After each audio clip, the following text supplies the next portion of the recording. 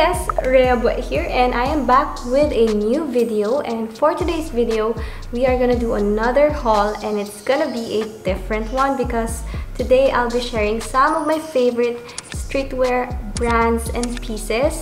And most of these are local brands, and I also have some international brands that I'll be sharing to you today. And I know a lot of you also have been asking for the links or kung saan ba kami bumibili ng mga streetwear shirts namin or pieces, ganyan. So, kaya inisip ko na gumawa nitong vlog na to para na-compile na lahat ng brands. And most of these brands pala, we've worked with several times na, like, they've been sending us clothes like every month or every release. So, ayan, full support din kami for this brand, especially for the local ones. Anyway, let us start with the first piece. Hindi ko na masyadong patagalin pa yung intro natin kasi medyo marami to, and hopefully sana hindi masyadong mahaba yung vlog natin today. Okay, so anyway, the first item that I'll be sharing to you would be this one. So, mukha siyang skirt, but this is actually parang a shirt extender. Hindi ko alam kung tama yung term na ginagamit ko, pero ganun ko siya iniisip eh. Parang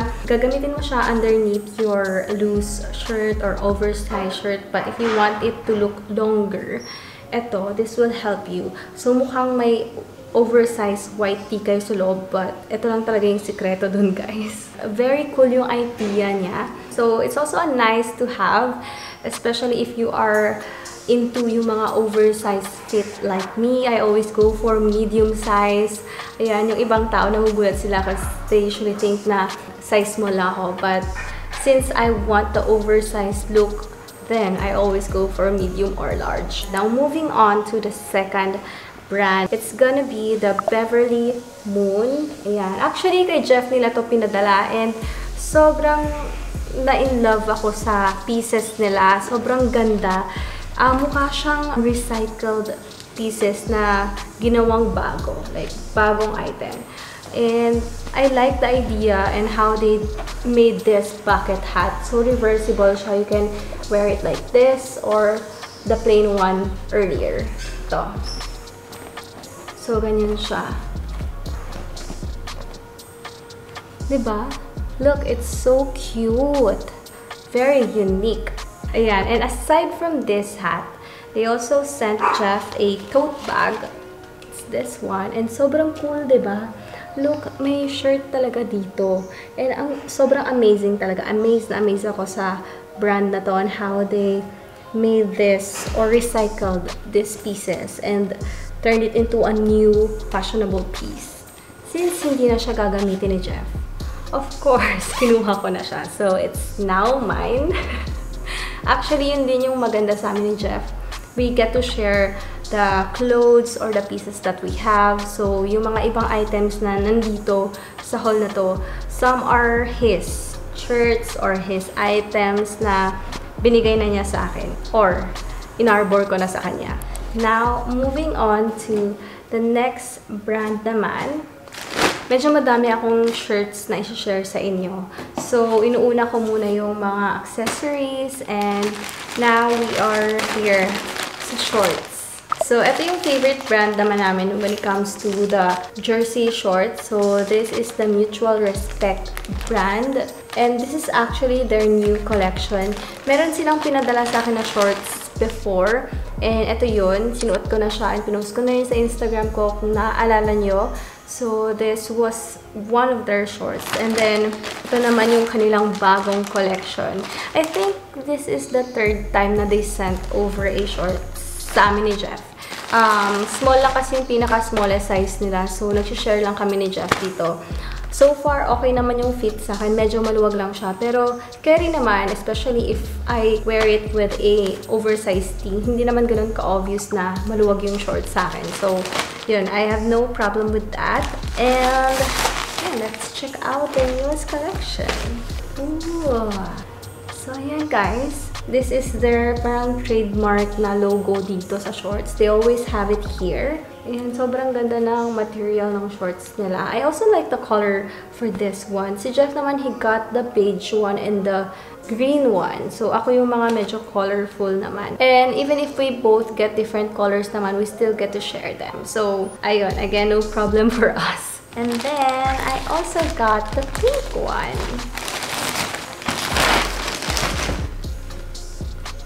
Yan.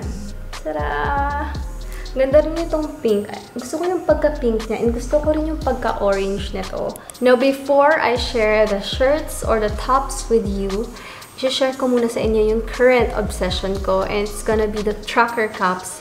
Medyo obsessed talaga ako sa tracker cups lately kasi feeling ko sobrang, ano yun, lakas makaswag talaga. Mga ganun na vibe. So, I have 3 here. Actually, yung isa kay Jeff, hiniram ko lang siya. So, yung first tracker cup na I have here would be the Drew cup. Ayan. So, eto nabili ni Jeff sa Real Steel. And, ayan siya. Medyo weird nga lang yung fit niya dito kasi masyado siyang flat. And, hindi ko pa siya pinu-fold. Baka ayaw ni Jeff. So, eto kasi yung size na to. Sakto siya sa ulo ni Jeff. Medyo malaki yung ulo ni Jeff. But, na-adjust naman siya if gusto mo na medyo tight siya, ganyan. But, ayan siya. Yun lang yung only problem ko with the Drew cup is yung eto. Kulang lang siya ng form, masyado siyang stiff. Pero, well, guys, it's Drew cup and medyo mahirap tong bilhin. Laging sold out, lalo na sa website nila. I'm not sure din if available pa to sa Real Steel kasi alam ko time na binili ni Jeff, itong cup na to, like, paubos na siya. So, yun, check nyo na lang kung available pa siya or what.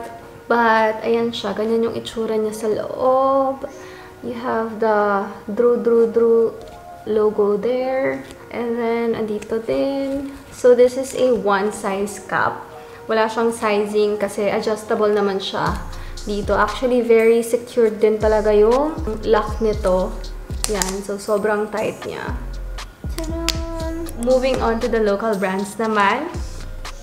This next cup here, tracker cup, is from Moderna Official.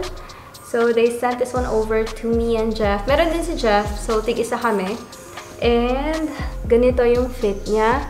Medyo mas may form siya or mas naka-curve siya compared dun sa Drew na cup. Although ito, may konting pagka-structured din talaga siya. Kasi yung mesh dito sa likod, medyo matigas siya compared dito sa next na cup na isi-share ko.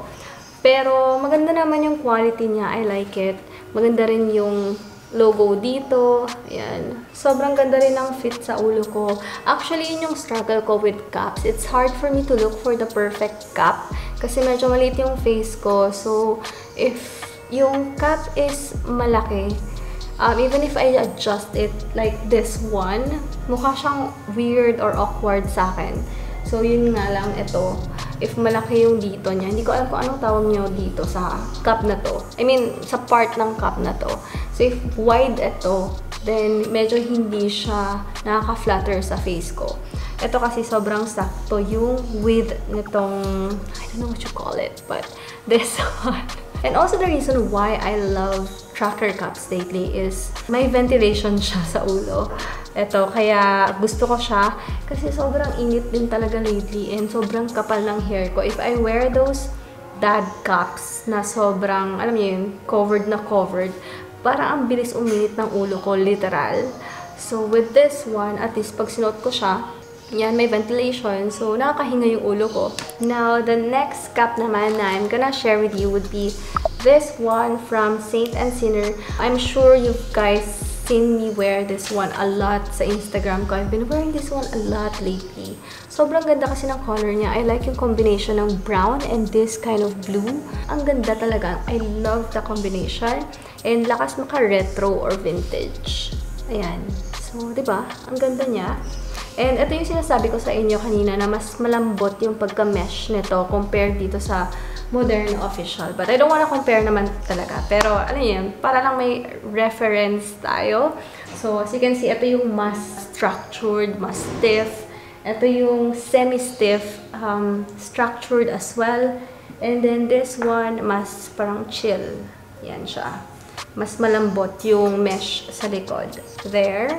So, unahin ko muna tong sweater na to kasi it's the same brand with this cap, Saint and Sinner. They also sent me a sweater. Ayan. Or pullover. Ayan siya. Nasuot ko na to and hindi ko pa actually siya na post sa Instagram ko. Pero sobrang comfy rin talaga nitong sweater na to. Gusto ko yung naka-embroidered talaga dito. Hindi lang siya parang printed. Ayan. Pero ang only thing lang masuggest ko sa inyo is if ayaw nyo yung medyo makati sa loob. Kasi ito kasi may feel nyo yung embroidery dito sa loob. So, siguro, I would suggest you to wear tube para hindi lang masyadong ma-irritate yung skin sa loob. So, yun yung ginagawa ko when I wear this pullover. Yun. Anyway, with Charlotte Folk naman pala, i-share ko rin sila sa inyo kasi I super love this brand as well. They have a lot of nice selections as well. Yung mga sweater nila, pullovers nila, sobrang ganda. And there's this one specific pullover na I super love from them. Ito yung blue na pullover na lagi ko rin sinusuot. Especially if may mga Lazada posting ako kasi kailangan lagi naka-blue. So, yun lang yung only blue sweater ko. So, for that sweater naman, I was wearing a large size for that kasi gusto ko yung sobrang oversized talaga. And whenever I think they post my photo wearing that, I always get a lot of DMs asking me kung ano yung size na kinuha ko, height reference, and all. I got the size large for that. And then yung height ko is 5'1". So, ito yung photo na yon. Ito yung favorite sweater ko rin from Charlotte Folk. So, they are also another local brand na to watch out for because they have a lot of cool pieces, shirts, sweaters, pullovers, as in totes as well. Ayan, meron din silang recent collaboration with Angelique. Ayan, so ito yung mga bags na recently na nilaunch nila. So, ayan, for me, it's super cool. I love it. And there. So, we are done with Saint and Sinner and then Charlotte Folk.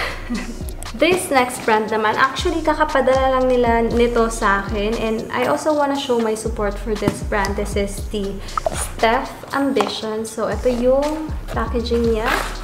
Ayan. So, they sent me a sticker and then we have here a letter. Babasahin ko to later.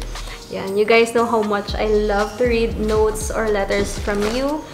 So, yan, I appreciate that. So, anyway, going back to Steph Ambitions, they sent over a tote bag.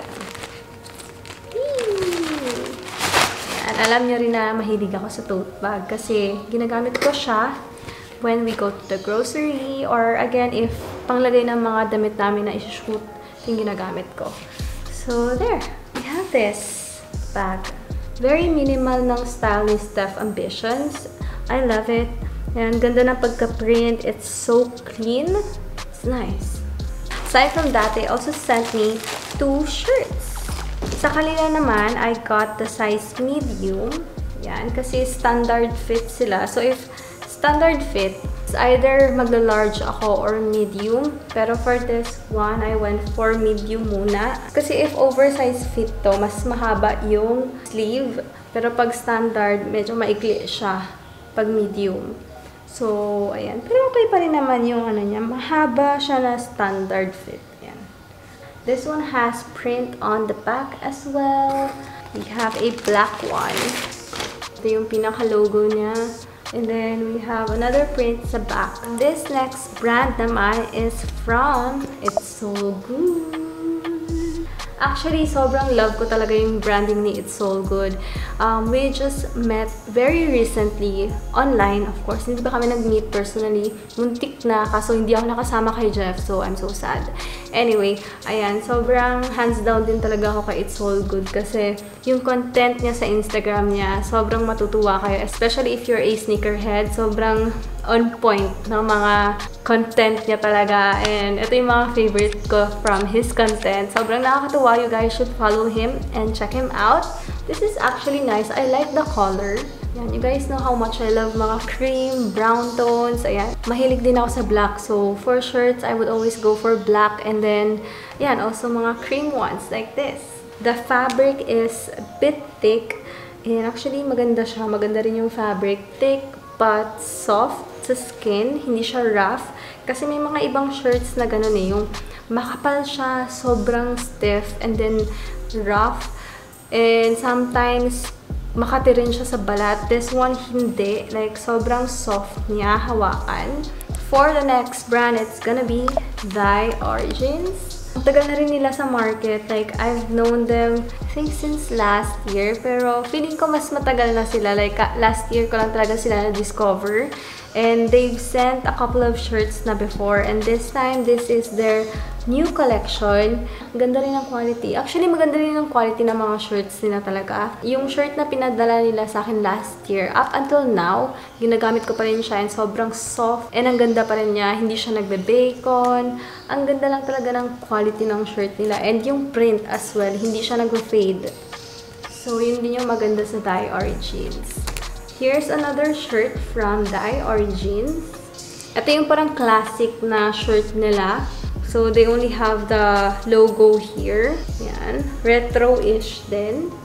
This next brand naman, well, top lang muna yung mapapakita ko sa inyo today kasi yung pants na lagi kong sinusuot from them ay nasa laundry. Well, lagi ko nga talaga siya sinusuot kaya nasa laundry na naman siya ngayon. And it's gonna be Fashion Kinetics. Ayan.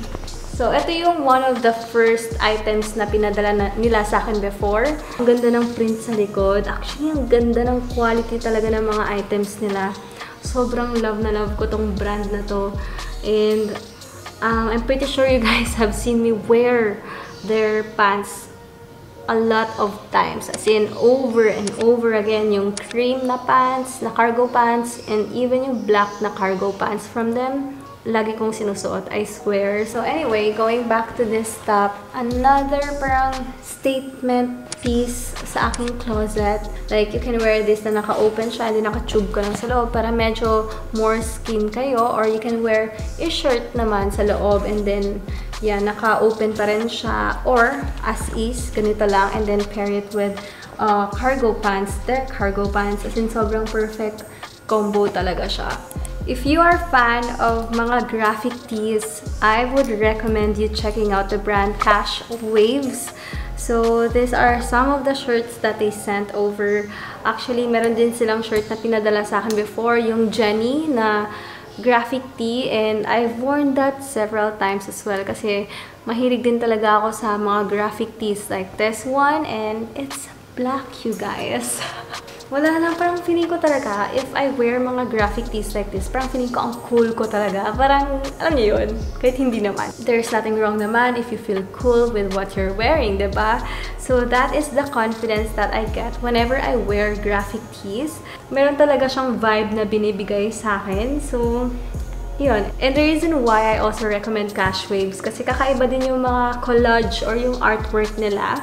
Sobrang galing din talaga ng artist nila, if I must say. This next shirt naman is another Michael Jordan shirt. So this is from the brand Still Learning. Maganda rin tong shirt na to. Actually, I only have few gray shirts and ito na yun, isa sa mga gray shirts ko. And sobrang ganda kasi lang talaga nitong combination or itong print na to sa gray shirt na to. Hindi ko ma-imagine itong print na to sa black shirt. Parang feeling ko mas cool siyang tingnan sa gray shirt talaga. That's why I went for this. I think they have this in white and black as well. Pero, ayun nga, para sa akin, mas gusto ko lang talaga yung gray. Para maiba naman, di ba? Kasi puro black shirts na lang ako.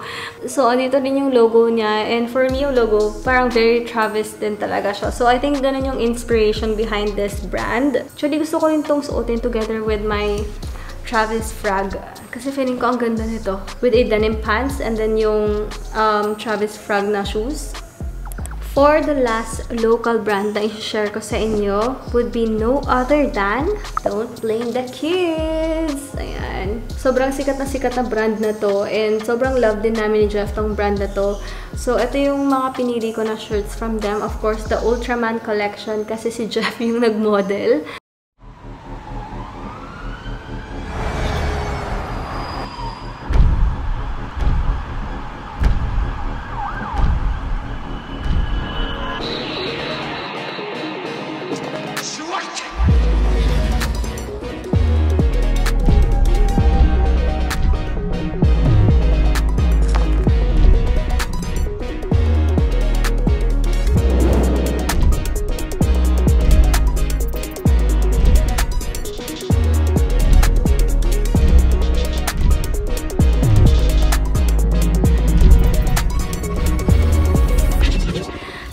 Actually, shirt to ni Jeff. And hinihiram ko lang sa kanya kasi medyo malaki to sa akin. He got the size XL. O, diba? Parang ayaw talaga mag-share ni Jeff sa akin. Pwede pa naman sana ako mag-large, pero XL talaga kinuha niya para hindi ko mahiram sa kanya, diba? But anyway, ayan. Sobrang ganda ng print na to. Ito yung favorite ko na shirt from the Ultraman collection. Gusto ko yung tie-dye vibe nitong shirt and then yung print. Wala nga lang siyang print sa likod, but as you can see, sobrang ganda ng pagka-tie-dye nitong shirt. And guys, DBTK shirts are so good. Ang ganda ng quality. Wala akong masabi. As in, wala. Wala talaga akong masabi kasi sobrang ganda. They also gave me a shirt from that collection. So, ito yung pinili ko. And of course, black shirt again for me. And I also go for size small for the DBTK shirts. Kasi napansin ko, pag nag-medium ako sa kanila, parang masyado nang malaki sa akin. This shirt naman, maganda yung print nito sa likod, di ba? Yung iconic na Ultraman with the kalaban niya. Ano ba to? Crab. Yung crab na kalaban niya. Yan. For the last graphic tee that I'll be sharing to you guys today, it's gonna be this shirt from Wet Dream Studio, and they sent me a 2-pack shirt. Ayan, the Legend 2-pack. Obviously, you guys, sobrang love na love ko talaga yung mga graphic tees, and yung mga graphics na pinipili ko talaga, yung mga iconic people, yung mga legends talaga. So, ayan, I have this one. I have Dua Lipa, I have Jenny, and then I also have Michael Jordan and Travis. So, ayun. This one, it's very soft. Yung fabric niya, and even yung texture niya is also soft. Yan, I like it. Now, for the last item from this haul, it's gonna be my favorite varsity jacket. This one is from Don't Care. This brand I discovered sa Instagram, and they sent this one over to me.